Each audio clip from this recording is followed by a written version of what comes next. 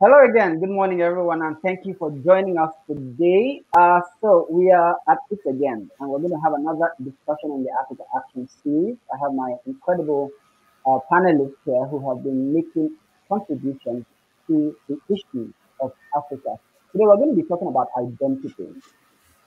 So, just this morning, a fellow who was the Kurdish indigent was being interviewed by the BBC.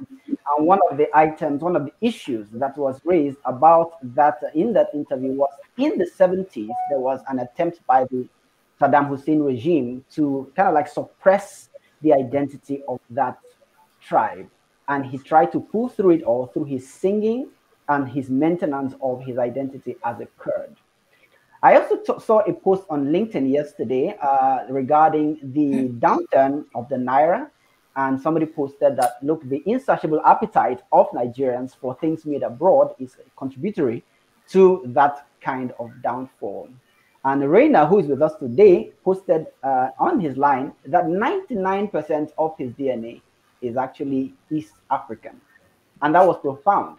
So the subject of identity is a universal concept. Even though we're focusing on Africa in this series, it's universal.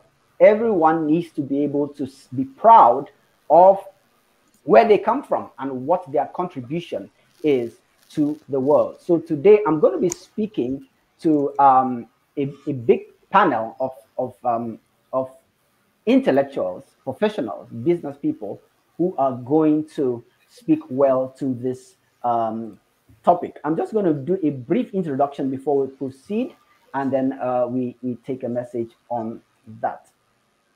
All right. Yep. So welcome everyone who is joining us in the stream now. Welcome Nanaya. Welcome Shadrach. It's great to see you today. Thank you so much for joining in. I'm adding and back. And thank you for those who have joined in early from our various platforms. Please let us know where you're joining in from in the comments. Thank you, Henry Duka. Yes, thank you for joining us online. It will be good to have you in here too. All right, so I'm just going to share my screen and do a bit of an introduction right away. Okay.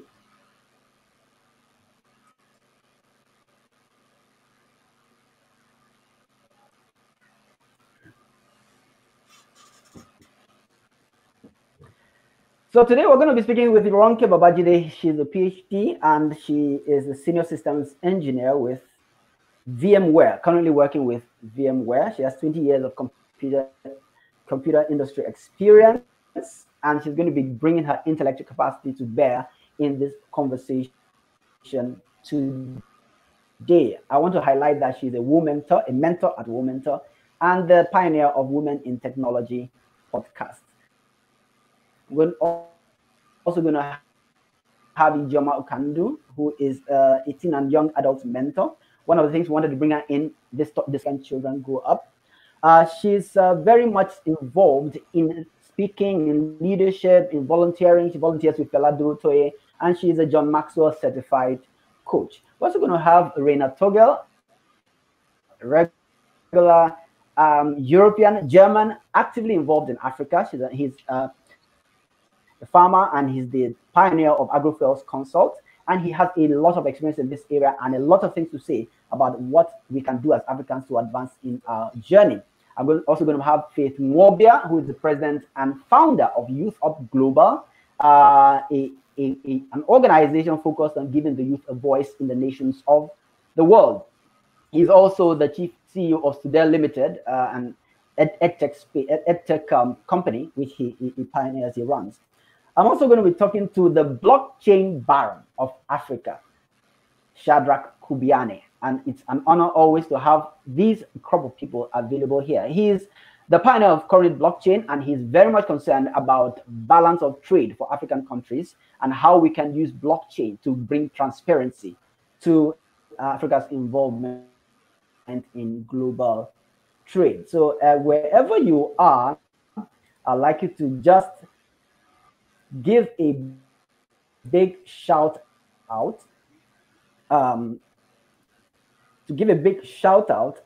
to this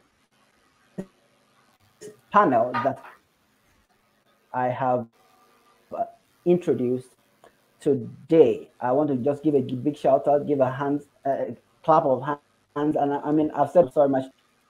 We like to have a way to clap when we're in these sessions. So thank you for joining us today. So we're going to start the discussion.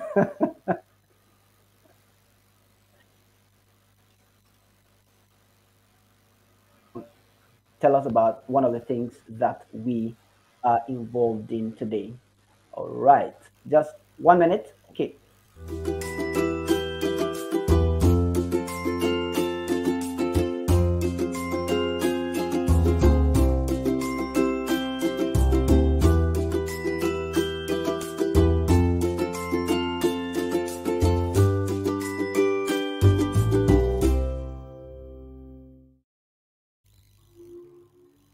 Okay, so thank you for that one break. That gave me the opportunity to take a breather. And once again, thank you for those who are joining. I'm going to read a few. I just want to acknowledge you, Seth. Thank you for Chidi Ukando is here. Chidi Ukando is, I don't know whether I'm supposed to reveal that secret, but she is Ijoma's husband. And thank you for supporting your wife today. And Katung Regular is with us today. Henry Duka is here. Ikechuku is here as well. Tell your friends we're doing this. It's going to be an interesting conversation. We're going to start from Mrs. Dr. Ronke Babajide. We're going to start from Dr. Ronke Babajide today. I'm featuring her, an amazing woman who has been supportive to us. We're going to start the conversation with the definition of identity. What does identity mean? Why is it important? And why is it important to Africans to embrace, promote, and advertise our identity as a people? So let's hear from you, Ronke. Thank you, Kenneth. Thank you for inviting me once more to your interesting discussion panels. And since we organized this round of discussion, I've been thinking about the question of identity. And what I would like to say is that there's so many different types of identity, really. So there's one is your personal identity, which is more like your character, is the things you like. It's maybe where you live, what kind of job you're doing. When you were introducing us, you were already talking about our identity in some form. But then there are other forms of identity as well. It's like, for example, there's your social identity, which is part of your, maybe your position in your family. You're a daughter, maybe you're a mother, you're a sister. So this is also some form of identity that defines you. And then there's your professional identity. When I'm at work, I'm a different person than when I'm in my personal life. And there's so many different aspects to identity. But I think what we are going to be talking about today is cultural identity and the question how our maybe the place we were born, the traditions that come with it, the societal structure of the place we are born, how that forms our identity. So identity is very hard to define. I actually went and read a couple of papers on the whole question, and there is no simple answer to what identity is. But I think what we will be focusing on today is probably our cultural identity as Africans, or I can't even say I have a cultural identity as an African, because that would be wrong, because obviously I'm of mixed cultures. My mother is Austrian, my father is Nigeria, but there's some aspect of African identity in me since I grew up in Nigeria, and there's some parts of that will always stay with me. So it will be interesting to hear what all of you will be saying around this whole topic of what your identity is. Thank you very much, Ronke. Thank you. That's beautiful. And I always liked, I actually was looking forward to hear that thought from you, because you had shared it privately with me, that Africa is 54 nations, probably 3,000 languages. What do you mean by an African identity? So let's hear from Reina. What do you think identity means? Is it important to project our identity? Oh, thank you very much that I can be a part of this discussion. So, as Ronke says, it's very difficult to say what is identity. And I hope today we can discuss what is the identity mainly of the South Sahara African people. And I think we have to put it closer to the normal people and what they are thinking and how they are acting. So we cannot say, as you said, we cannot say African people has a special identity. You will say in Kenya it's different to Senegal, and Morocco is different to Egypt, and so. But what I feel is that it's a part of the identity of these people, especially in Sub-Saharan Africa. It's they are a little bit lost. I feel it. They are a little bit lost to the position in the world, and I hope we can find today a clear picture what can be these African people as identity to give it to the world. Thank you. Thank you very much. Thank you very much. I like that, and it reminds me of the post you made earlier. If you don't know where you're coming from, you won't know where you're going. Thank you, Nana Sewa, for joining us. So let's hear from Faith. What do we mean by identity? Okay. Thank you very much, Ken. What do we mean Kenneth, by identity? for having me. Yes, yeah, thank you very much, Kenneth, for having me in this discussion, an important discussion that we are discussing Africa, a beautiful continent. In fact, a continent I'm so glad that I'm part of. All right, so let me build up from what Ronke and Rena said. It would be very difficult for us to say African identity is ABC, and then that is just it and walk away. No. African identity goes beyond just that, because just as you did mention, 54 nations and over 3,000 languages spread across. So you begin to ask yourself, how do you sum all that together and give a single definition of identity? But then, even though we may have that as something to try to understand, we must also try to place, for the course of this discussion, what builds up an identity. I love what Runke said. She did mention that she tried to categorize identity and then place them as social identity. She also mentioned about cultural identity, and I think she also thought about professional identity. Yes, so she mentioned those three, and then generally she also, where she was talking about personal identity, while she said, as you introduce us, that is also our identity. But there is also something. There is identity that you think you have, and there is identity that others have about you. Okay.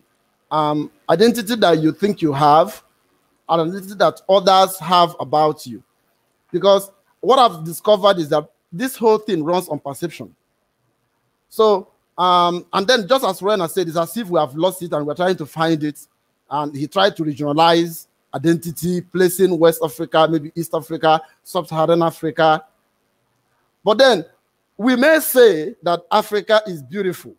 Africa is awesome. We have lovely cultural values, identities, beliefs, art, things that are identified that, okay, this is African. But then how has it been perceived is another identity. And that is what we are battling with. And that is why these discussions are important, so that we can change the narrative and ensure that how we see ourselves is also how the world out there sees us. It is important that we need to balance these two, so that we will know that the identity that we have for ourselves, okay, equates how the world interprets us to be.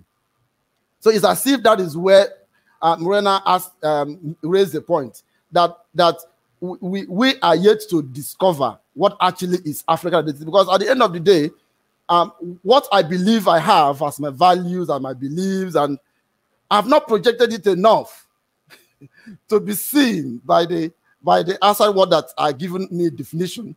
So if I ask an European what is an African identity, it may be different from how I see myself.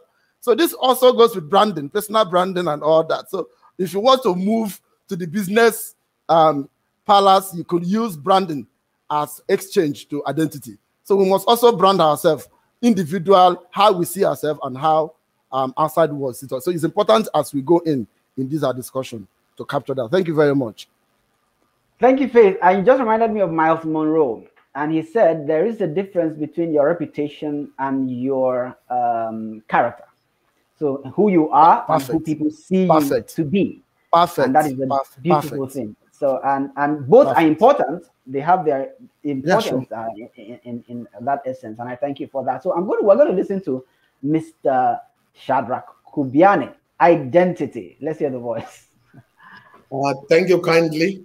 And much gratitude for having me on board.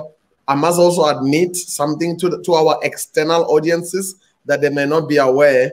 I am as equally a learner as I am a speaker. That's why I always bring pen and paper. I soak in so much from my learned colleagues whenever we have these, I'll call them balcony sessions, where we see further. We look at the horizon together. So I'm incredibly grateful for the insights from our peers on board. Really grateful. Identity, you know, in keeping or in sync with what the forerunners have already gone ahead to touch on, there seems to be a prism effect. Prism, whereby identity is something that we have to consider it from various perspectives and just look at it from various angles. I'll put forward three. Column number one is beliefs, and the middle column is your personality. Last, but perhaps most critical, is the culture. You know, it's interesting that we've got Raina in the room, who is known for his agricultural exploits and his agricultural pursuit, rather. Because the word culture is known to come from the 16th century, firstly from Latin, and where it firstly referred to the cultivation of a piece of land. Very interesting, because as Africans, we have to ask ourselves, the environment around us, what are we cultivating? What are we nurturing? You know, our children and our peers will soak in more of who we are, more than what we say, because that is what sticks. So very critical as we look at the different angles of the prism on African identity, those three pillars: personality, beliefs, or what we believe about ourselves, and culture. Let me close off the point with this. We see the world as we are, not as it is. We see the world as we are, not as it is. Thank you kindly. Thank you very much, Shadrach. We see the world as we are, not as it is. We were as grasshoppers in their eyes, in our own eyes, and so were we in their eyes. That is and that is it. And that's how it happened. Yeah. All right. And I like that our culture, our beliefs, and the last one was our personality. Personality. Thank you very much for that. Beautiful. Those who are joining us from all over the world: Dubai, Ghana, Nigeria, Lagos, and so on and so forth. Thank you for that. If you have a question, just drop it in. And I like particularly a comment from Ibrahim Salifu. We need to talk more about static identity and cynetic identity. Those words, these are my first time seeing the second one. So I hope somebody knows what that is in this call. Thank you so much. So we're going to be listening to... I've asked Mr. Ogo. Great. So we're going to listen to Ijoma Okandu. What is identity? And I'd like us to tilt a little also more towards, is there a need to embrace, promote, and really advertise our identity as Africans? Please go ahead, man. We need your sound, please. Yes. All right. I'm sure you can hear me now very clearly. Precisely. Mm-hmm. Yes. Okay. Thank you so much, Kenneth, for this amazing opportunity to talk about something I am truly passionate about: African identity as a whole, culture, and everything that surrounds it. I like to start this way, that it is important that we understand that there is a reason why we are planted in a place. It is very important that we understand as humans, wherever you're from, European, African, American, Asian, whatever, it is important that every individual understands that there is a reason why they are planted in a particular place, why their hair is in a particular texture, why their skin is the way it is, exactly, why they wear certain kinds of clothing, why they are just the way they are. We have defined identity, and it is so important to still reiterate the point that from a psychological point of view, identity is they are your qualities, and they're important. They are your beliefs. They are your values. They are your cultural perspectives. It's just the way you see the world. It is your social construction. It is your personality. It is your looks. I want to add that aspect because we haven't really touched on that. Your identity is your look. It is what makes you a person. Your expressions, how you understand the world that you are in.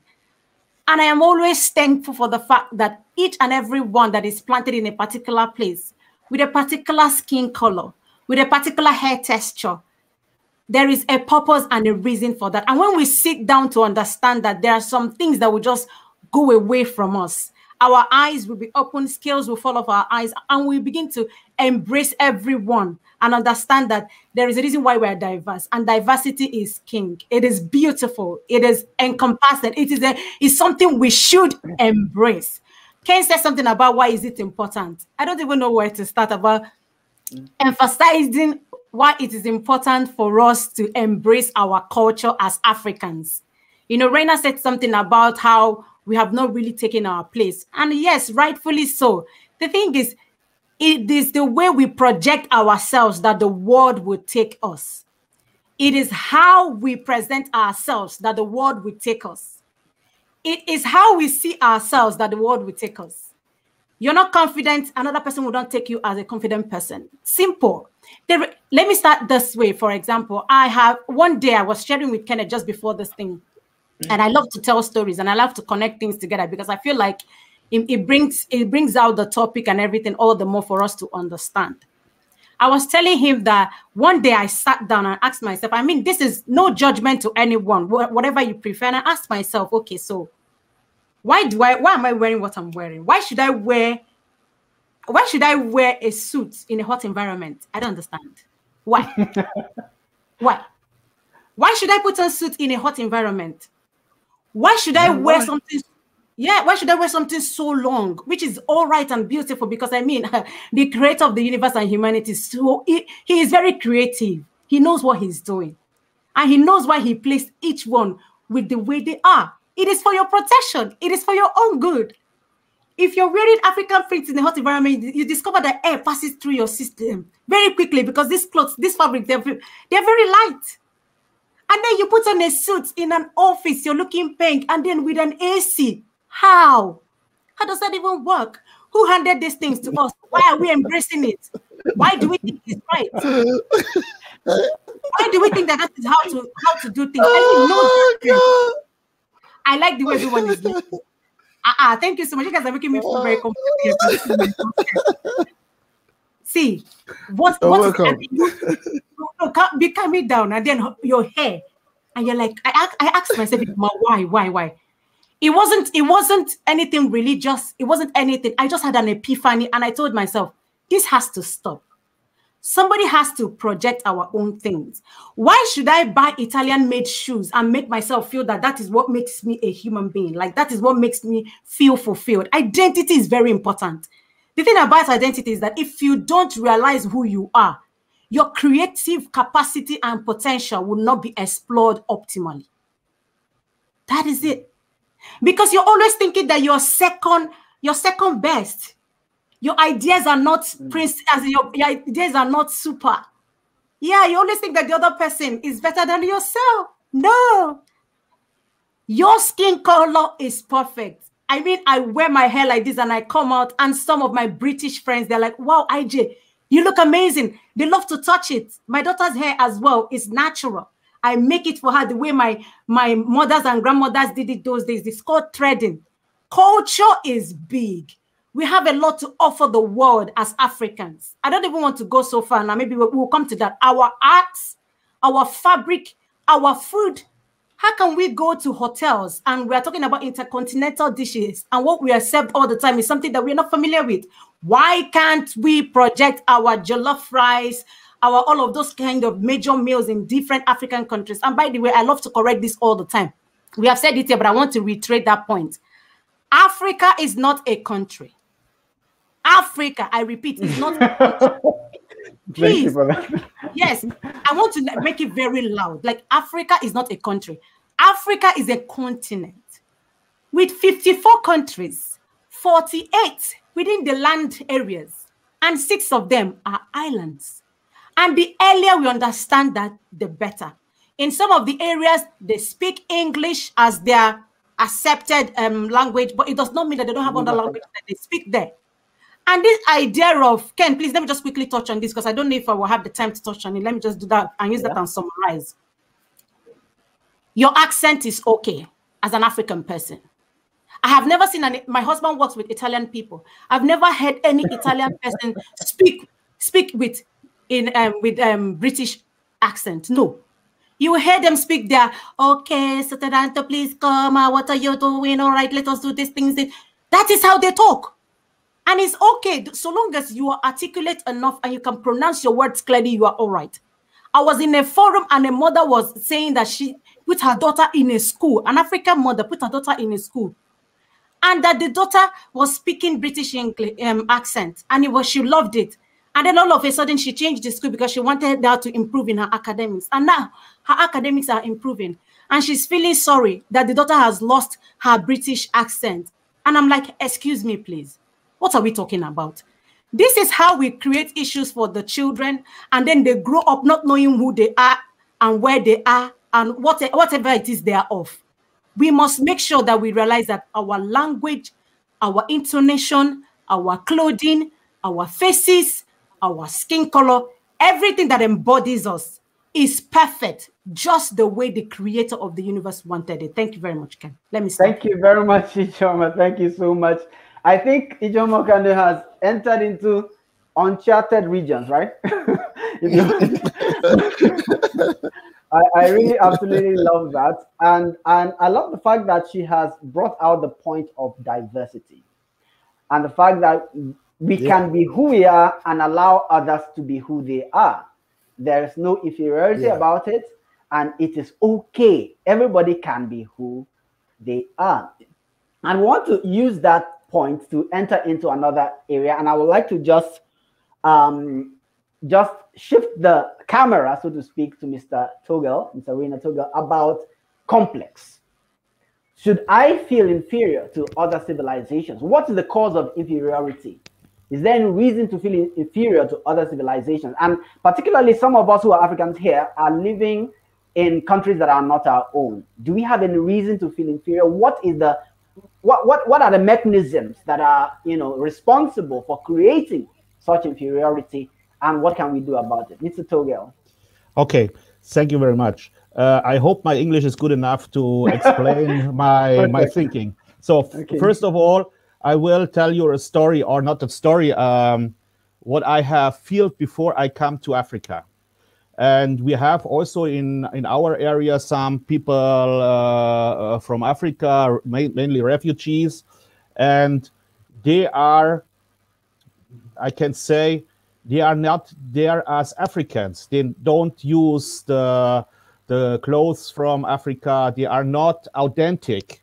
Means mainly the young men, they are here. They the behavior and what they are looks like, it's more a gangster from West LA. So, and this is what was my thinking about how it runs in Africa. It sounds a little bit crazy, and maybe it's wrong, but this was my image of African people before I come to Africa. Means these guys representing in our community Africa. So, and this is a very, very worst situation. Means they are refugees, they come here, they have seen a lot of strange things, they have done a travel over 2 years, and on this way, is my feeling, they lost something, the African roots. And it makes for me, as a German, I'm also a refugee, makes for me no sense that I go as a South Manhattan or I don't know West LA gangster and run around with base cap, and you know what I mean. So it's more like MTV images of black people. So this is what I want to say about how is the picture in rural areas about Africans. This is not the truth, but this is like it shows. So this is the first thing. The second thing, what you are asking for is, what is the difference between different areas, cultures, something like that. And as I told you 2 days ago, I have spoken with a genetic scientist, and he told me what is the roots of the humans and where we are coming from. And he told me a very important point. And he say, your genetic DNA is 99.9% similar to a guy from Kenya. And this is, I know it a little bit. I was thinking, okay, 85%, something like that, but we are different, blah, blah, blah. No, he says you're out of the color and some special things you can see. You are similar. And this opens my mind to say, okay, then it's no reason from the hardware side that Africans cannot be successful. So it have to be other points, traditions, thinking, things around. They are maybe different, and these are the impact is so big that they covered the potential of the genetic. I won't not go in these ration things, genetic things, but this I think is very important for some Africans. They say, okay, we are black, we are not so important, we are maybe more stupid, and we are not these nice white guys, they know everything, blah, blah, blah. It's not true. We are the same. And all the other things are not given by God. It's done by humans. And the structure of the life in Africa and all the other things, and the result of this situation is not coming from genetic. So this is a very important point, I think, more for you as for me. It means you cannot, it's also not an excuse anymore. Yeah, it has two sides. First of all, you can feel proud like me, and I can say 99% of me is coming from Africa. So, and on the other side, you cannot say anymore, okay, we are black, we are coming from Africa, we are not so developed as the European guys, blah, blah, blah. It's not true. So, and this is a very important point, I think. Maybe I feel that somebody will call me and say you are a crazy guy, but that's the truth. Yeah, especially from Northern Europe. So, so on the end, the main difference is, and it's based on what the situation are in this continent, is that the main difference in thinking is that we as Europeans and especially as Germans, we do long-term thinking. Means we are not talking about 1 week, 2 weeks. We are not thinking about 5 years. We're thinking about generations, especially in agriculture. It's always a generation business. So this is the main difference. So, and we as Europeans have done the rules. Yeah, you can say we have created the rules how the economy and everything's run in the world. And this was a result of long-term thinking. And sometimes I be a little surprised that things for me as a farmer is very normal. I will never work a field, it's not in my ownership. And my hope is that my son or my daughter will take this land and he will go on with, maybe not with agriculture, but with the ownership. Yes, and I know that maybe you know a little bit about the German history. To start the World War II, the situation was they promised the people in Germany, the poor people in Germany, when you go to war against Russia, the result will be that you get a own piece of land. And I was always saying, okay, African people, they don't care about land ownership or ownership as a value. So, and the European guys, they kill for that. So, and this is a main difference between the thinking of a European and of African people. We always thinking about minimum 1 generations, and this is what has to change in Africa to create a structure and a thinking to say, okay, it's for me better. I have more tomorrow $5 in the pocket, and I say tomorrow $5 in the pocket is nothing. You have to think to get $5,000 in the pocket maybe in 2 months. But this is the main difference, what I feel. Maybe I'm wrong, but this is what I see from outside. Thank you very much, Mr. Togel. Thank you, Reina. That's absolutely lovely. And I like that allusion to long-term thinking, to transgenerational thinking. And it's a habit we just have to develop as we go along. So let's hear from Dr. Ronke Babajide about this inferiority complex. Are we inferior to other civilizations? Do we have a reason to feel inferior? What can we do about this?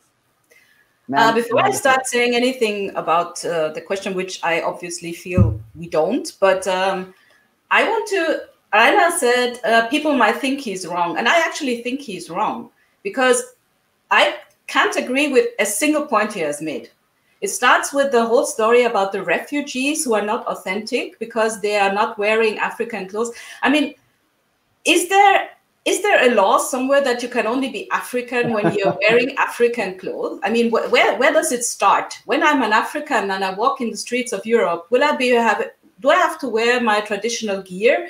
Is it like, for example, the German young people, are they wearing lederhosen on the street, or are they also dressing like American gangsters? So the whole story, I mean, yes, I know you are trying to make a story, Rainer, about the way Black people might be perceived in the countryside. But I think you have to take a look at the narrative you are projecting here. Because what you're basically saying is that if you're an African living somewhere in the countryside in Germany, it is your duty to walk around projecting African traditional values and wearing traditional clothes so that the German people, who are obviously not capable of educating themselves, have a better idea of what an African is. But that is not, it's not my role to educate you on what I am. I am a human being, and if I choose to wear, like, I don't know, gangster clothes, which I don't, but I can understand that some young people would want that, then that's fine. It has nothing to do with whether you're authentic or you're African or whatever. You're a young person in this world. Okay, that's the first thing around the refugees, which I found a bit disquieting, because you're putting different, how can I say, measures on young people from your culture and young people from another culture, because these are just young people who are trying to build a life for themselves. And there's one book I would actually recommend you would read. And I'm going to say it in German because it's actually a German book written by a German woman. It's called Gehen ging gegangen. And I would recommend that you read this book because it actually touches on this subject of young refugees or even older refugees coming to Europe and how their lives change, what their life is like. Just take a look at that. And then maybe we come back to talking about refugees in this context of African identity and the need to feel inferior. And then there's the last topic around the generational thinking. So at what point did we start feeling that Africans are not thinking about the next generation? This is a society. The West African societies I know are very generational. There's a very strong bond between the generations. And before we came into this position that the traditional structures were destroyed by these long-thinking Europeans, they were also plowing their same field for generations. I mean, how can you come here and tell us that the difference between Africans and Europeans is that Europeans are more? I'm sorry, I'm getting very agitated about this because I'm going to shit on the whole narrative. Because this is what is. I'm sorry. But this is what is happening all over the world. People are coming and telling us. I mean, also the whole story about the genetics. Okay, I'm coming because the whole story is about the genetics. I've never ever found an African who thought that he was genetically inferior to a European. The only people who think that Africans are maybe genetically inferior are Europeans and maybe Americans. So this is not something you have to tell us that we are not inferior to you. And it doesn't even matter how many % of my DNA is the same as yours. I feel that I don't care if my DNA is, I don't know, 99% the same as with an Asian person or with a white person. I'm a human being, and that is enough. That is enough to give me value. I don't think we have to start a discussion about whether someone has the same amount of DNA. And I assume that Rainer didn't even mean to make this sound derogatory, but it does sound derogatory when you talk about the fact that we have to understand we are the same value just because you recently realized that we have the same amount of DNA. This is not relevant. So coming back to your question, Kenneth, obviously, I don't feel that anyone is inferior to anyone else. I do agree that people are being made to feel inferior, and it's exactly by this kind of narratives. You're telling people that that for some reason their traditional values are not as good as European values, that the way they are structuring their lives is maybe not as good because another culture which had better weapons came by and suppressed your culture and destroyed your traditional structures. And of course, I am also of the opinion that now, after maybe 60, 70, 80 years, we have to start looking forward and not talk as much about the damage that was done by the Europeans. But I still feel we have to acknowledge that the fact that these things happen still have an effect and are the reasons why we are not as developed maybe in Africa, maybe as we would like to be. And it has nothing to do with our genes, our traditions, or our culture, because our culture and our tradition and everything is fine. It is just that we have a legacy of a destroyed continent, destroyed by the same people who are now telling us we should pick ourselves up and move forward. And then they are still using our products at a price that is not, how can I say, fair. They are using our resources to fuel their economies and their countries, and they are still telling us we should get a grip. So no, I don't think Africans have any reason to be inferior, but I think they're being made to feel inferior to keep them down. This is my impression. Thank you very much, Ronke. And I must say the thoughts are becoming very strongly put across, and it's good. It's good. This is the truth interviews, and we are expected to be frank with ourselves in the most decent manner as possible. So I think there are many points of convergence between your points and Raina's points. Maybe, of course, perception has a part to play in it. The point is, we don't have to feel inferior to anybody else in the world, and we can choose to or not to express ourselves well, I say extravagantly in our own traditional ways or otherwise, but internally we have to understand that we do have a contribution to make to the world. So what we're going to do, we're going to take a breather and kind of like cool off a bit with a short video, and when I come back, we'll be hearing from Shadrach and from other people on the panel. Thank you very much. Just 1 minute. Everybody to the dance floor. This is a dangerous group. This group that we're dealing with now. Come on, we go to the beat, yo. Fillers, you know us well, we're SOL, so we be the illest. With the mic in our hands, we feel like Moses taking y'all up to the promised land. We come through swiftly, strictly giving us praise. All right, thank you very much for taking that breather. If you're joining us from the audience, I'd like to acknowledge James. I mentioned some of the countries joining us. James posted that he joined in from Canada. Thank you for joining in from Canada. And thank you for every other person who is on the call today. If you have a question, contribution, feel free to post it on our channels, YouTube, Facebook, LinkedIn. We're all available online. All right, so we're going to go to Mr. Kubiane, and we're going to ask Mr. Kubiane to talk to us about inferiority complex. Is there a reason for it, and what can we do about it? Go ahead, sir. Thank you kindly. I wear multiple hats, but the two that are going to be coming through as I speak around the inferiority complex or the need to not be apologetic, those two hats are going to be my blockchain leadership and, of course, me being an entrepreneur. Why do I touch on those two hats as I lean forward to put a bit of background? Our identity as Africans finds its expression in trade. Our identity finds its expression in deal making.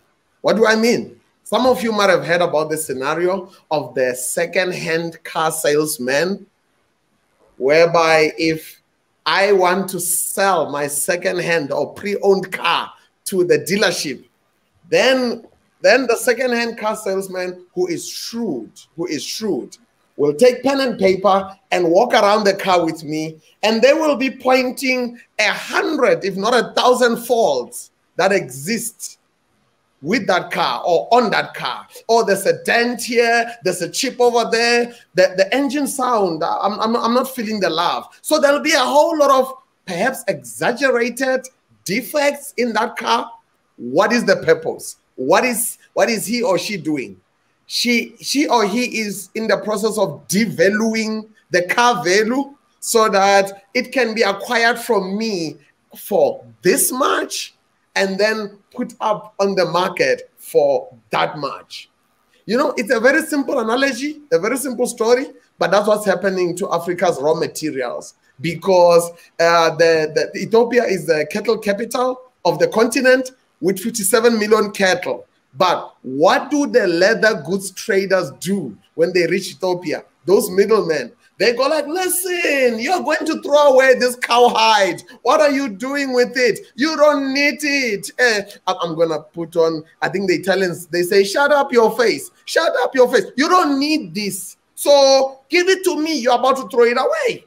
And then that's how the value chain of the luxury goods industry begin in the bags and the shoes. And then fast forward 80 steps later, that same leather skin that was about to be thrown away by an Ethiopian farmer, it has now been transformed into a luxury, how do I say this, Louis Vuitton bag, Gucci, and all these Western-based manufacturing wonders, if I can put it that way. Then it comes back to Africa. That one bag, I mean, one cow makes 4 bags, and then that one bag requires 60 to 80 cattle in Africa to acquire them. You see now? It was like, wait a minute, is there magic in the value chain? So I think I'm helping Africans, and I'm also helping our global peers. Our identity finds expression in global trade. What does that mean? When I arrive in Italy, when I land in the US and they ask me, what is the purpose of your visit? I need to be unflinching when I answer exactly why I'm there. I shouldn't apologize. If I apologize, then it means there's something skewed in my identity. Oh, please let me in. I mean, really, this is me. I'm African. No begging. If I bring value to the table, then I deserve to be in Italy. Actually, Italy needs to celebrate me. Then the US must celebrate me because I bring value. So I circle back. Our identity, no manga business, no messing around. Our identity finds expression in global trade. Let me give another example. I know that one of the speakers, I think it's EJ, who touched on this about women finding, or not women, all of us in our looks. I am heartbroken how many deals I've had to walk away from because the person bringing the deal to the boardroom was a woman. And what did she do with her identity? she actually wore a mini skirt and she kept flicking her hair in the boardroom and she kept doing something to her lips. And I go like, oh, no. This is the boardroom, not the bedroom. So the bedroom, I'm not involved. This is the boardroom. So I'm heartbroken when even sometimes women sit on panels. Look, I'm not throwing stones at women. My own wife is a co-founder with me in the company, so I respect women. But you say a woman come and sit on a panel and she sits like this and she's showing. I go like, no. Boardroom, not bedroom. So if our identity is skewed, we will either apologize, we will either flirt, we will either bring other qualities in the business trade instead of value. You get paid based on value, full stop. Last but not least, I've got friends in Ghana, a number of them. One of them shared a story with me of how Ghanaian businessmen, they sometimes travel with laptops. I know some of you here might be aware what laptops are. Laptops in that street language is when a woman is taken almost like a carry luggage, like come and travel with me. It's almost like an office wife. It's not a wife. It's almost like a fling, like, or travel with me. I want to entertain myself while I'm going to Dubai. That is nonsense. What is that saying? The Mercedes-Benz driving black man in Africa is forgetting that it was Bertha Benz, who was a woman who first drove the first Mercedes. And now he's now using that as a tool, as an economic tool to force an imbalance, to tell a woman, listen, you are not worthy unless you come with me, not as a business partner, but as a laptop, something that is inferior. So on that point, I'm saying, let's be careful what finds expression in global trade. Thank you. Beautiful. So we're going to hear on that same topic again from Ijeoma, because we're running on time. So we'll just try to manage it as much as possible to deliver on the points that we're making today. Ijeoma, you have the floor, please. Your sound again, please. Okay, so the question is, do I think that Africans typically feel inferior to other civilizations? And what can we do about that? All right. It's actually both ways, and I will explain. First of all, a portion of us actually feel very okay, confident enough to engage and interact, just like Shadrach just talked about the global trade in the boardroom and all of those kind of settings, beautiful. But another chunk of us actually feel that somehow in our subconscious, there is that thought. I said it earlier, and I want to reiterate that point, that somebody who is not an African or a Western person's ideology or ideas about things is superior to us. I've seen that play out in the work setting. My husband works in the oil and gas space. And, you know, at some point, they had to start doing something called local content. And I was very happy, because there was this ideology, you know, if you hand over anything to a Nigerian or an African person, they will mess it up. No, this is the narrative that we have accepted based on how we are perceived. And then we have internalized it, put it in our subconscious, and it is becoming our reality. And we are thinking that that is how we truly are. We have credible professionals, Africans, men and women, who are doing things everywhere in the world. And so there is no need to start feeling that, oh, these other people's ideas, it's not a fight, are better than us. And there is something Dr. Ronke said about, there's something she said about being okay with who you are, and everybody is a human being. Humanity is just humanity. We are just one race. And we all have ideas. We all have, we are all blessed with creative thinking and innovative thinking, such that we are able to bring something to the table wherever we find ourselves. But I will also want to point this thing, the fact that the colonial mentality and passing on from one generation to the other, like I said, I'm not going to play this as that we are victims. No, I'm not going to play that today. Has been passed on to us, and this is where we have to be careful what we tell our children, what we say to them, how we make them feel, what they see us do, what they hear us say. Because it is how we interpret the world that they will also interpret the world. If they see that we are unable to push push out our ideas, if they see that we behave in a certain manner when we find some people, if they hear our comments when we watch television and some things are projected about Africa, and by the way, and I also love what Dr. Ronke said, please, we're not very needy people we are constantly in need of something, help from all over the world. This help mentality, always dumping things to us, has also made a certain number of us feel that we are inferior, whether we like it or yes. That is a fact. And it is something we have to really deal with. There is nothing wrong with an African person. Your brain is intact. The same brain that everybody has is the one that we have. There is nothing wrong with it. If there is something I truly want to achieve today, is to say that wherever you are as a human being, African, Asian, whatever, you are a human being. And we have to understand, we don't have to educate you. You have to understand that everybody has something to bring to the table. We don't have to tell you that an African person has something in their brain. You need to know that they have it. And for us Africans, please, believe in yourself. You are not inferior. You are powerful the way you are. You have ideas. You have things to contribute. You have so much inside of you that you have to give to the world. We have things that we need to export. I don't know whether we've gotten to that point yet, but there are lots of things that we can give to the world. And nothing should ever, for any reason, make us inferior. And please, from today henceforth, let's pass on to our children that they are all right. The way they are, they're okay. Let them be able to sit down and think for themselves. Let them be able to speak into their situations. Yes, we know that we always think that this, that, they've projected that their skin is that. They say that is their business. What are you thinking about yourself? Nobody can succeed in life beyond their mindset and how they have constructed, how they think, how they feel, and what they do. And if you're an African, from today henceforth, never feel inferior to any particular civilization.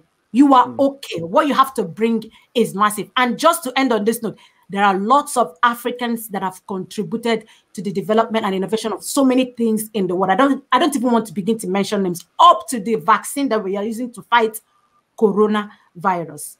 I know that we have been exploited. I know that we have been taken advantage of. I know that everything is being dumped on us. Today, cease all the dumping. Begin to patronize your local content. Look for the things within the African system. Buy local. I want to give this practical example. Why will a shoemaker in a place in Aba, I want to give an example with Nigeria, because I love to paint pictures. How can you make quality shoes? Kenneth understands what I'm saying, and the few of us that are here. They make very good quality shoes, very good quality bags, and let me shock you, our viewers. Do you know what they write in it sometimes? Made in Italy. For what? Made in Germany. Made in Spain. Why? What is that? For what reason? Aba is a city. Thank you for putting that. Aba is a city in eastern Nigeria. These guys are the most enterprising human beings I've ever come across. No jokes. But how will you now put that? But now they're beginning to understand that we're beginning to empower them gradually. We'll get to that. What are the next steps? They're beginning to understand that what they have, the world needs it. If you wear what I call palm slippers made by an Aba, you wear it for long. Now they're beginning to put it made in Aba, Nigeria. And I'm super proud. End to the inferiority complex. You are okay the way you are, and you have something to bring to the table. Thank you very much. Thank you very much, Ijeoma Okando. Beautiful thoughts there, beautiful thoughts. Thank you so much. We are almost out of time, and Dr. Ronke Babajide may have to leave to join another meeting, but we'll crave your indulgence to give us another 10 minutes to deal with the last question. And because she's leaving, I'm going to give her, I'm going to call up Faith later, but because she's leaving, I'm going to give her the opportunity to talk about practically. And later on, I'll come back to Ms. Arena as well, because of some thoughts I'm seeing on the private chat. But I want you to talk to us about some of the things Africa is giving to the world. Aside from the rhetoric, the motivational speech that we're giving ourselves right now, practically speaking, what do we have to bring to the table to the rest of the world? Dr. Ronke, please take that to start with. Yes, thank you for giving me this 10 minutes before I have to leave. So I think Ijeoma already made a lot of very, very good points. So regarding goods and services that are made in Africa, there are so many things that people don't seem to be aware of. And maybe, unfortunately, as she described, some of them are using European labels or European cities and places to give their goods more value for no good reason, actually. So I have actually compiled a couple of examples that I personally like a lot of. One of them, if you see the picture behind me on the wall, is from a Nigerian gallery where I regularly, yes, maybe you can see it now, these women in the background. There's this Nigerian gallery and they have an online site where you can order art. So one of the things I want to talk about is African art. There's so much beautiful African art. And I'm not talking about the stuff that you are seeing in the tourist markets where they sell you cheap stuff from possibly China, I think. But I'm talking about our traditional arts and values, which are beautiful. And I can only recommend that you give them a look. I'm going to paste the link in the chat, so you can also maybe solicit their business, because I have bought lots of pictures from them. There are different artists they sell. That's one thing, art. Then there's of course music. I assume that you have all seen Burna Boy at the music awards. So there's a lot of African music has always influenced the whole world, African music. But I don't want to just remain with, creativity, because that's something we have been marginalized around a lot of times. So yes, Africa make music, Africa make art, and they can dance and all these things, which is true, but this is not the only thing. Another thing I would like to talk about, which we're contributing, is of course also goods. So Ijeoma touched on the shoes that are being made in Aba. I'm going to post another link into the chat, because there's another company that I would like to promote, and that's the Lady Makers. So Chimamanda Adichie, she's wearing their clothes, for example. She's wearing them when she's going to award ceremonies. She's wearing them when she's going to press conferences, because she understands the necessity to show the world what Africa actually has in terms of their own clothes, their own brands, and all these. So this is something I want to also promote here, our own type of clothes and shoes and all these things. And I think that is the most important. I think we undervalue the intelligence that is Africa. If you look at scientists and one problem that I actually see, and I think this is something we should have as one of our next discussion, is the brain drain. All our good people are going to the West. We have all these amazing scholars, scientists who are now in the USA or in the UK, and they're contributing to the economies there because they didn't find a place to actually do it here. Or in Africa, I can't even say here because I'm currently not in Nigeria. But so I think we contribute a lot to the world, but what we are mostly contributing is our intelligence, our resources. Let's not forget about the fact that our resources are running most of the world. There's the oil, there is the minerals, there's all these things that we are contributing to the world. And I think we should be selling them at a higher price. Because I liked what Shadrach talked about earlier about the way things suddenly change value when you take them, like the leather story with the cows, and when it comes back as a bag, that you pay much more money for it. And I think that's one of the issues. We talked about this in one of the earlier Truth interviews, the fact that our resources are exported and then we have to re-import the processed goods at a much higher price. We should look at that. We are contributing a lot. We are contributing intelligence to the world. We are contributing science. We are contributing art. We're contributing books. Look at Chimamanda, for example. Look at her books. They are worldwide bestsellers. So there is thought leadership that we actually have. We are leading in terms of music nowadays. Just look, we have to see this, because there's a narrative around what Africa is contributing, and we're made to feel that we're not. But this is not true. The fact is that this is something they're telling us. They keep repeating it and repeating it to make us devalue the stuff that we are bringing to the world. And this has to change. And I just want to re-emphasize that. I know that Rainer was not trying to make derogative remarks, but he's also furthering this mindset with this stuff that he's telling us. It is, there's nothing wrong with our culture. There's nothing wrong with our mindset. There's nothing wrong with our intelligence. It's just that people are trying to get the best out of Africa by as cheap as possible. And they can achieve that by making us feel that what we have is not worth anything. And we have to change that narrative, I think. So thank you. Thank you very much, Doctor. Thank you so much. It's deep. It's getting deeper and deeper, and I want to appreciate everyone for that. We're going to take maybe another 15 minutes, and then we'll close out. But let's trash on this a bit. Khartoum made a statement that there is a reason why the local artisan will want to use a foreign country's label on his product. It's good to find that reason and address it. Some of us Africans prefer foreign goods. So that brings us to the point of our appetite. So I'm going to call on Faith Nwobia to share his points on the previous question and also try to maybe touch on this a bit. Faith? Thank you very much, Kenneth. Beautiful, awesome, engaging discussion going on. And I also enjoyed the, this is a truth interview series, and we need to be truthful to ourselves here. Thank you, Rena. Thank you, Dr. Ronke. Your views, they are needed in this discussion because it gives us a clearer view, to understand what needs to be done, for Africa. There is something that is usually a common idiom. Until the lion learns how to tell the story, the hunter will always be the hero. I need to speak on this.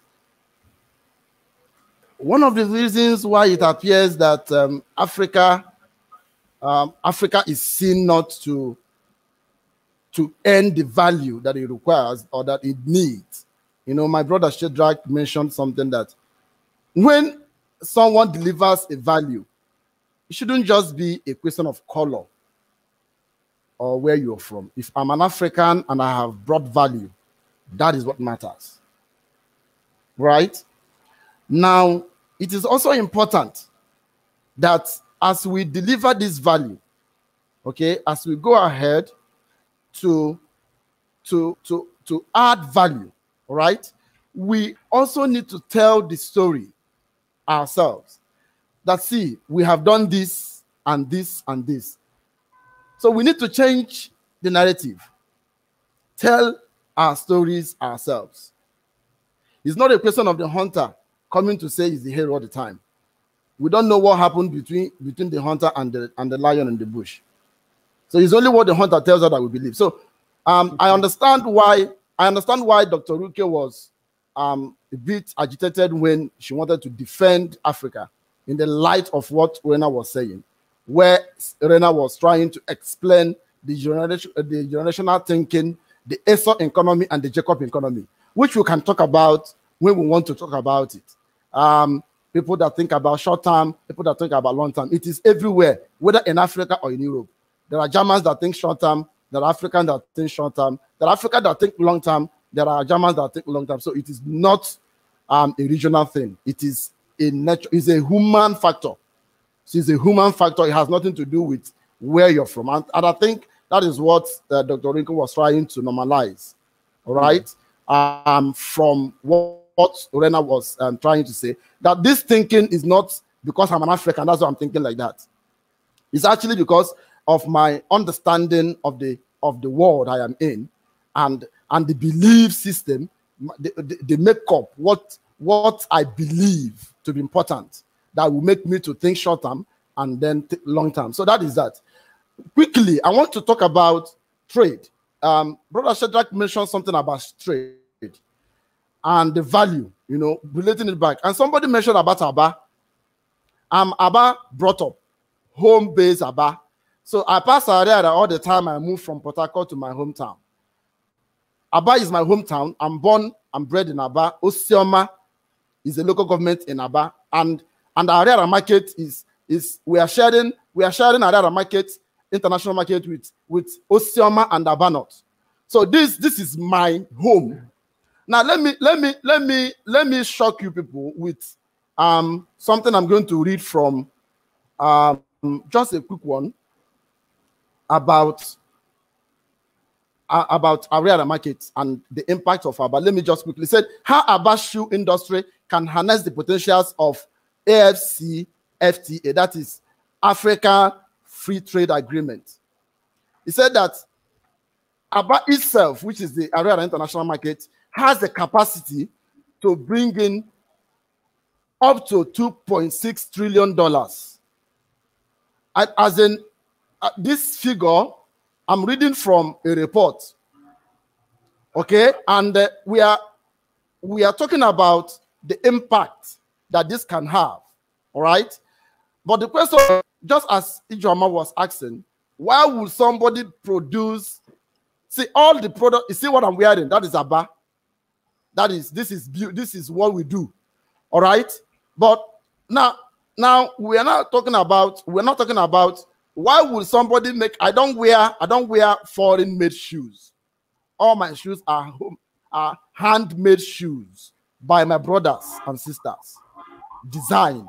Right now the question is, why would they produce and label it Italian? And somebody made a point in one of the participants dropped a comment. He said, because people will not value it. So you now find a situation whereby we do not value ourselves. And Ijoma did say something. He said, you need to know that you are created the way you're created for a reason. You need to discover your purpose in life. What is your purpose? Why are you here? If you don't know your purpose in life and where you are deposited, you will not make an impact. I don't have to have a white skin to go and make a good deal, like my brother Shedak said, in any part of the world. I can sit anybody down and make a deal. I can talk about anything to anybody. It doesn't matter my skin color. So if you're looking at my skin color, that is your loss. All right? So it has nothing to do with, so that is why I said our identity, as much as we know that globally there is understanding of what Africa is, how are we telling our own story? How are we bringing our value out? We need to change the narrative. We need to let ourselves project ourselves in the right sense. We need to bring ourselves where we are, because see, there are a whole lot of things good to see. I don't write any negative thing about Africa. I use my LinkedIn to pass message, okay, across my over 80,000 followers on LinkedIn. I don't write any negative thing about Africa, because Rena will not write any negative thing about German. He will write something positive about it. Rena, that is the truth. So I don't project Africa in the negatives. I pick the good ones and sell, because it's what you sell that people will buy. What are you branding yourself as? So we need to start the right branding. The African brand is in our hands to recreate, and it is in the hand of the young people, just as we have this opportunity. Yeah. And then we are also doing something in our own right through some movement that we've come up to rebrand Africa using our voices. So this is about the previous question, right? So moving forward to understand how, I don't know whether I should pause here, then you can take it off from there, and then I can come back. If I need to continue, you tell me. A few more 30 seconds, 30 seconds more, sir, but so that because of the time. Go ahead, sir. Okay. If I can also make it one minute. Thank you very much. That's fine. All right. So to touch light more on this now about inferiority complex, all right, and why it is so, and why we should look at why do we have issues of inferiority complex. The answer is, let me be frank. And most speakers have also said it. See, there is a mentality already in Africa. Average African youth think that white skin is better. So my brain makeup is, see, if I open my body, if I open my flesh, red blood will come out. If Rena opens his body, red blood will come out. It is not white blood. It's not black blood. We are one human being. We are one people. We are just one. So that is the way I carry myself. I carry myself with this understanding that, see, the bloodstream that runs in you is right. Mine is red. We are one. So it's because of location over years that I've changed these colors. I don't know the color of God. I don't know the color of God. So so it could be black, it could be white, it could be in between. So I don't care. But what matters to me is that I am created to be in Africa because Africa needs me to become great. So Africa needs every young person to become great. So if we begin to understand who we are, all right, it makes a lot more easier for us to build a good brand and then not take a second place. A second place all the time.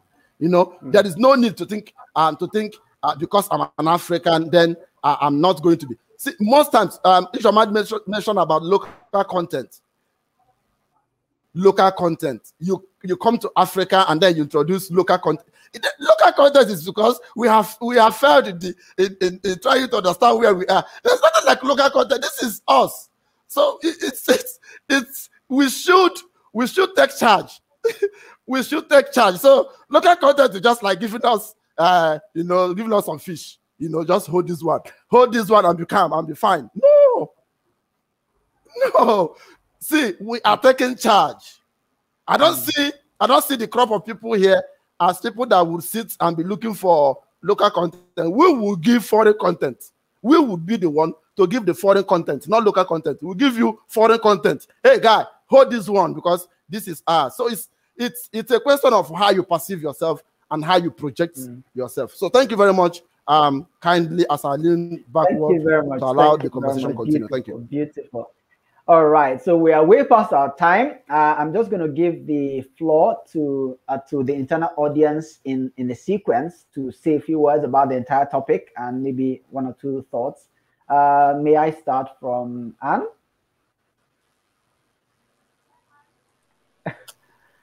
Hello, everyone. Thank you so much for letting me be a part of this. Indian and Malaysian, but as Shadrach said, my heart beats for Africa. I think I'll only pick one point, and that's this notion of Africa as a continent and compare it to India as a subcontinent. And in a way, I found it very interesting to try and find parallels between the both and how we can actually do that. And so the one point I'd like to end with is when India was looking for a national anthem, something that would unite also very diverse cultures, languages, and people. There was a wonderful poet called Rabindranath Tagore, and he created a national anthem with what all Indians could share, and it was the mountains, the rivers, the natural beauty. And when I listen to this song now, I thought how wise it is to find something that everyone in that subcontinent would say, this is ours. And so this is my great wish for, these discussions around Africa, is look for those values that unite you and that you can all be proud of and raise up as Africa and build on that foundation and then deal with the differences. So that's what I have. Beautiful. Thank you lovely, very much. Lovely. Always speaking so peacefully, so gently, so nicely. Thank you, Anne, for that. All right, so let's hear from Nduka. Nduka is joining us for the first time, so I'm sure he has brilliant thoughts for us today. Go ahead, sir. Okay.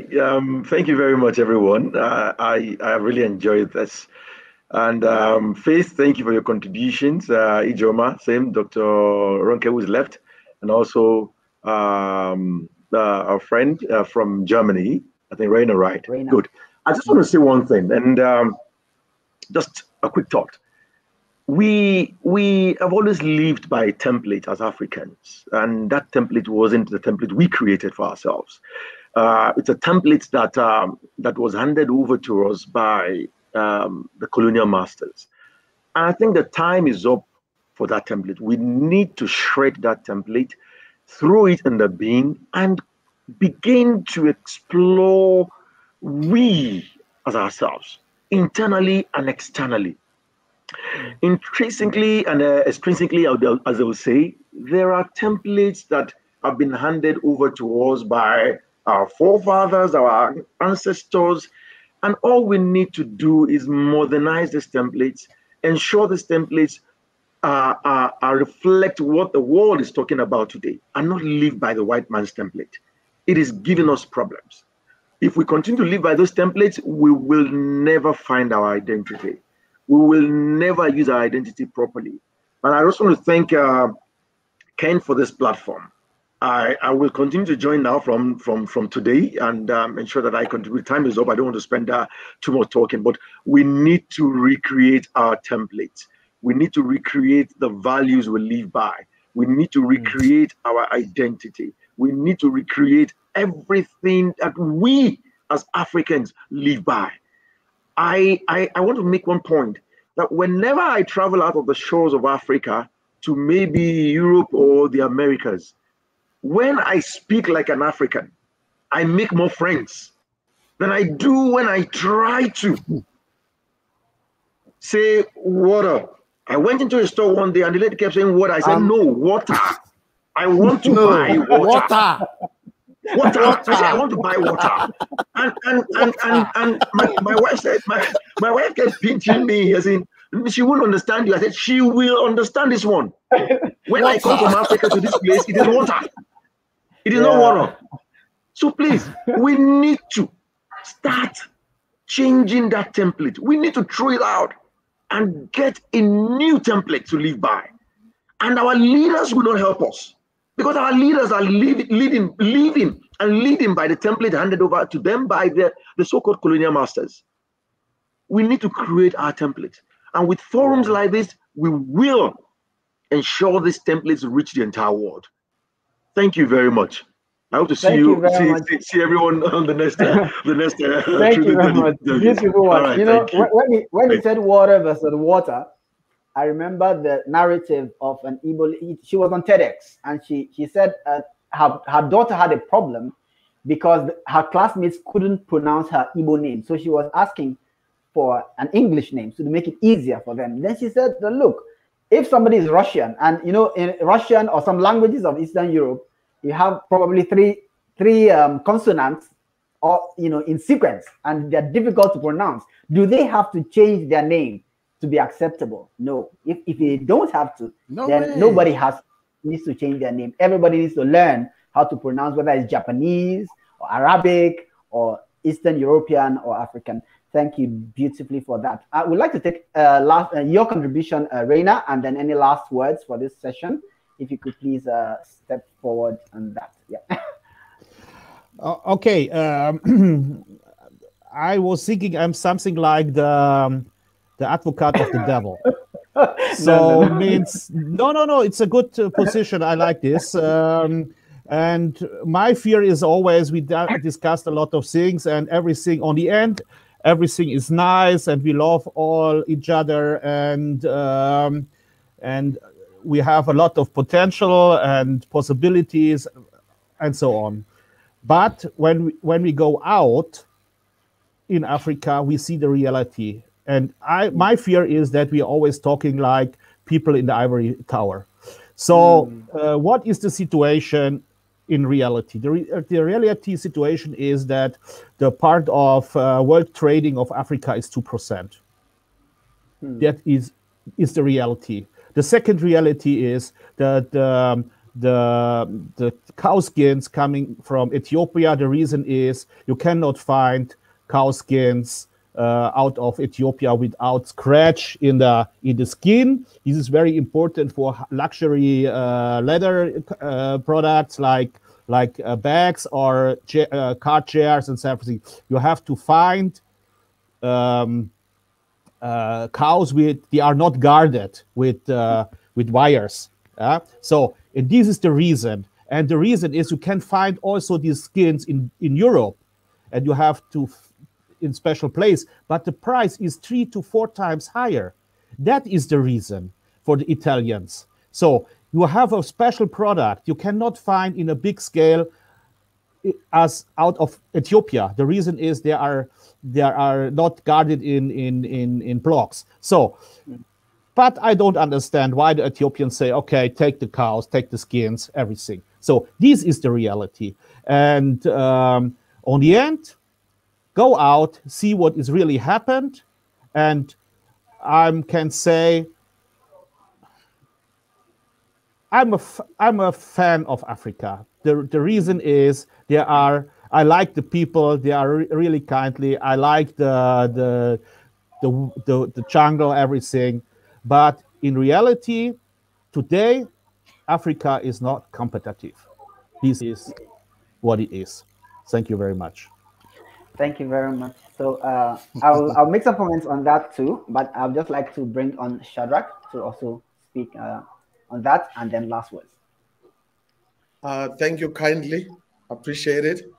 I'm going to, on a parting note, I'm going to paint a picture. It's actually something that Rainer referred to earlier in the week on the other platform, LinkedIn. I mean, on the timeline, rather. Yeah. So he referred to, he reposted a photo of his daughter. Wonderful. She was 27 at the time, and she was commandeering or steering this gigantic harvester. A very awe-inspiring photo that gave me goosebumps, delighted me. And he even said, he put out a positive message to say, girls all over, you can make it. And it got me thinking, because I followed that. I followed that to even last year. That's when I came face to face with Bertha Benz. For those that may not be aware, that is the late Carl Benz's wife, and of course Carl Benz gifted the world from Germany with the first automobile, Mercedes. That's 1888, when she steered it across the land, I think for about 103 kilometers. Why is that important when I'm making my parting remarks? They accused her in the villages across the land of being a witch. And in the process, she was jeered at and criticized. But why they accused her of being a witch? Because her carriage did not have, her horse cart did not have horses. And here is the point. We hosted, and I think he's on his way out now, a delegation from France, with His Excellency, the President of France, this past 2 weeks, who also made his way through East Africa. And one of the points that President Kagame, in the forums that I'm privileged to be part of, President Kagame said, it is high time, from an identity perspective, it is high time that African heads of states, and also to the point of Henry Nduka, African heads of state stop running to France to go and borrow a template on how to run the African nations. Because African heads of states, they run to France, they run to Beijing, they run to Russia, one with a begging bowl of give us the insights, give us the leadership, and then they also say, give us the foreign aid. That is sick at a leadership level. Somebody said, the fish rots from the head. So we need to get our identity resolution at the political head. We need to see our politicians demonstrating the Africa we want, the Africa where the politicians are more leaders more than they are politicking. Why am I saying that? It's possible to have a doctor who's a brilliant medical doctor, but he can't run a hospital. So let's not confuse a doctor with a leader. A doctor is a doctor is a doctor, but a leader is a different breed of human being and has got different skill sets. So our politicians need to demonstrate more leadership and less drama, number one. Number two, we need to, as Africans, Dr. Ronke touched on the brain drain. We need, as Africans, to produce less graduates that are availing their skill to the open market and say, hire me. We need to produce graduates and non-graduates that are saying, I will create the jobs. I will be more a creator than an employee. So we need Africa's Silicon Valleys to arise. It's about time. Otherwise, as Rainer said, we will always be insignificant in our global trade. So those are the key elements. We need to fix our leadership. And in my family, we've got a family constitution. Whatever deal that I make in the open industry always has to speak to our family constitution, has to speak to our family value, our family vision. So African family units, you've been shaken up, you've been rattled. Let's fix Africa at a family unit and then at the villages, because somebody said recently, all the crooked politicians, they once lived in a village. So let's fix the family and let's fix the village. Then we can redress the city. those are my parting remarks. Let's be unapologetic. Let's become more leaders. Thank you kindly. Thank you very much, Shadrach. Beautiful thoughts there and beautiful concluding thoughts on action points. And earlier we mentioned the action points of embracing, well, now I'm afraid to call it local content, but the point is embracing stuff made in our localities, whether we're Africans or Indians or Asians or Europeans. We should have some level of respect for what is made where we are, and then we can improve it from whatever comes elsewhere. And Mr. Kenneth, just one last point. Apologies. The reason why I mentioned Bertha Benz is actually a point I wanted to make to our leadership in Africa. My apologies. I gave the background, but I didn't deliver the point. Here's the point. And Rainer is big on solutions. Here's the solution. I salute him for that. Our horse carriage for 400 years and after has always been pulled by horses. Maybe you're wondering, what horse carriage am I talking about? Just like how Bertha Benz left the horses at home and drove across the land without the horses, our horses need to be left behind. What horses am I talking about? China needs to stop pulling our carriage. Europe needs to stop pulling our carriage. US, you must keep your horses. We must combust our engines, combust our trade. We must fix Africa in Africa. Then US can be an option. Then Germany can be an option, not the only option. So it's time to send the horses back and then combust our own engines, just like Bertha, who brought us German precision. It's time for African precisions. Thank you. Thank you very much, Cedric. That's absolutely beautiful. Yeah, absolutely beautiful. So if you're watching us from Facebook, YouTube, LinkedIn, and you are doing something original, you're doing, well, maybe not original, but you're doing something locally, producing stuff with raw materials made in Africa, and you want people to know about it, I'd like you to post it in the comments. Tell us about what you're doing and let us know that it is made here and is good enough to sell to the world. And we're now going to hear from Mrs. Ijoma Ukandu, her closing thoughts and her thoughts on this final question.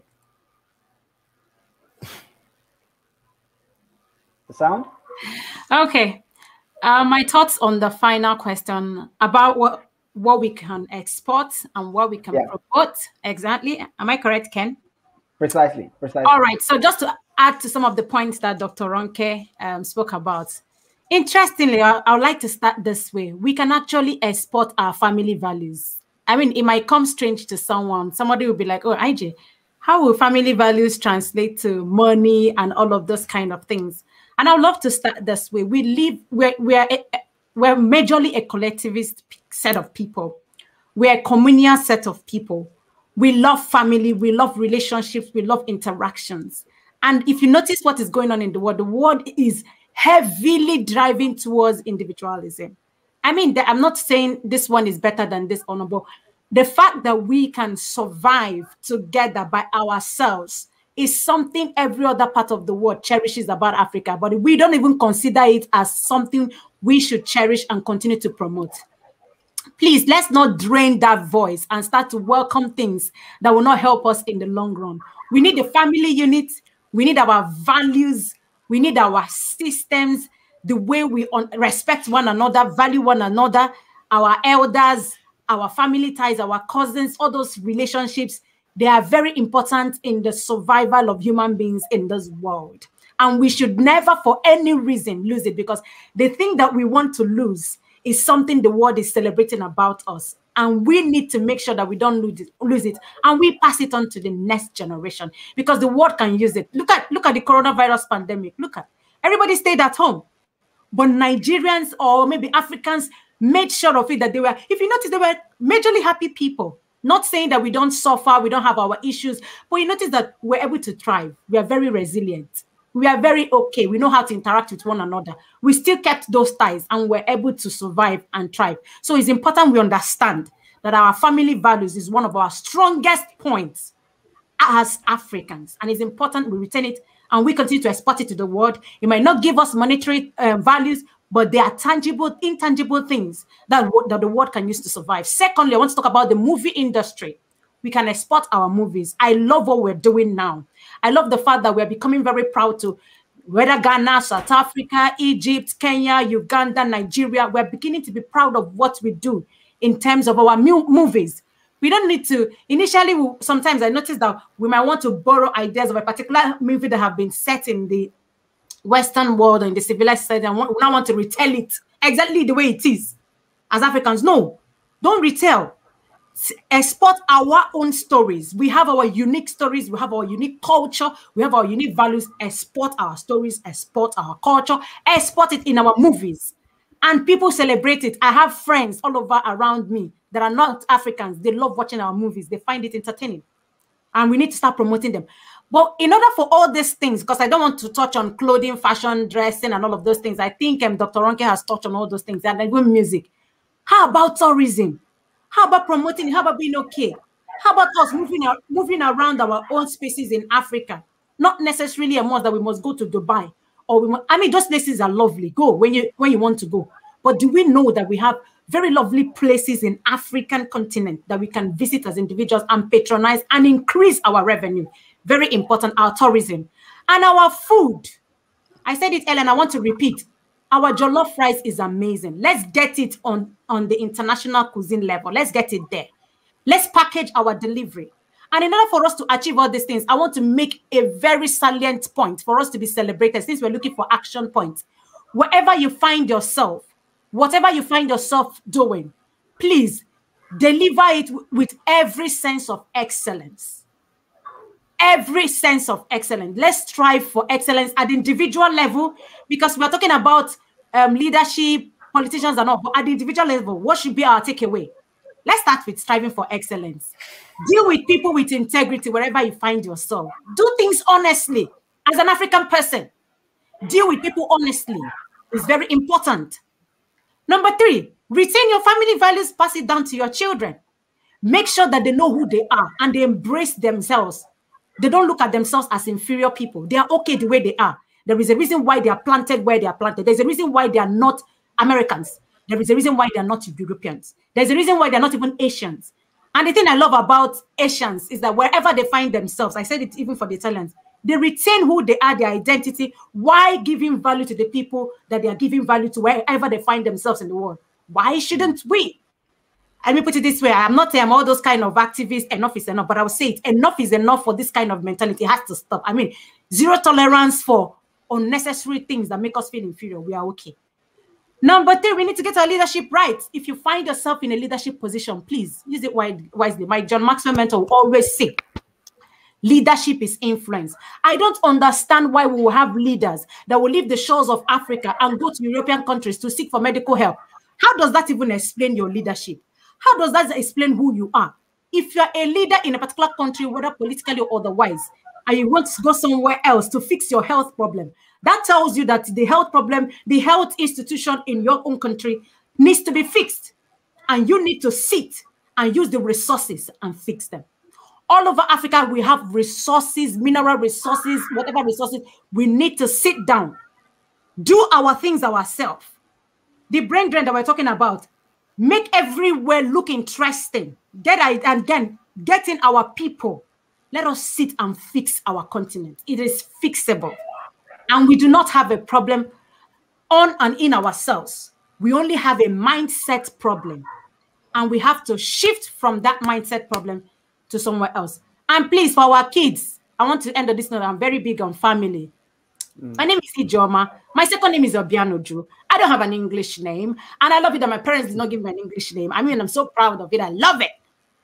All my children, I gave them Igbo names. I'm not saying you must do. But please, let's start understanding that even the way we name our kids and the reason why we do what we do, why we buy what we buy, why whatever what we do, be in any place that we are in, is a function of how we see ourselves.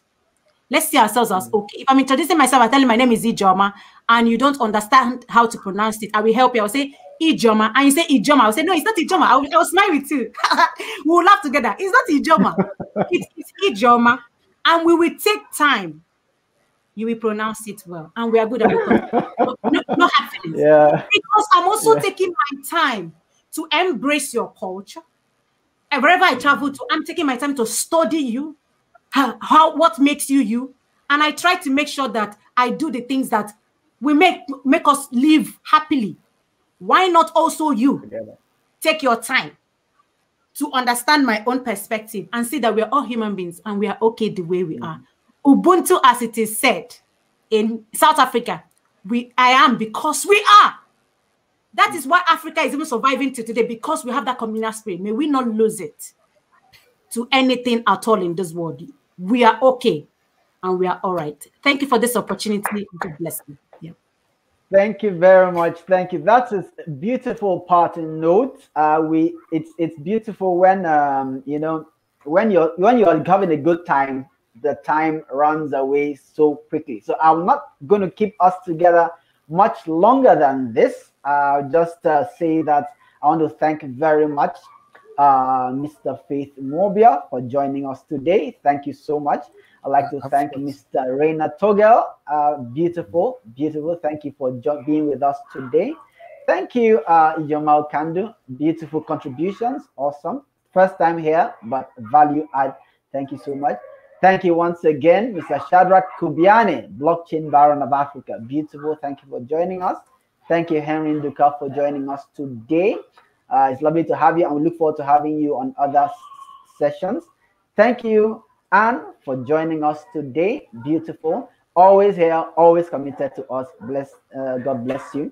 And thank you, Nanase. I should stand up our video, but I would like to acknowledge you as well. I'm going to end the stream now, and I'd like to once again emphasize that if you're doing anything that is locally done, do post it, promote it, and embrace what is in quote local, and let's begin to make it global. Thank you for today. We've been talking about embracing our heritage, African identity in the modern era. God bless you for being there.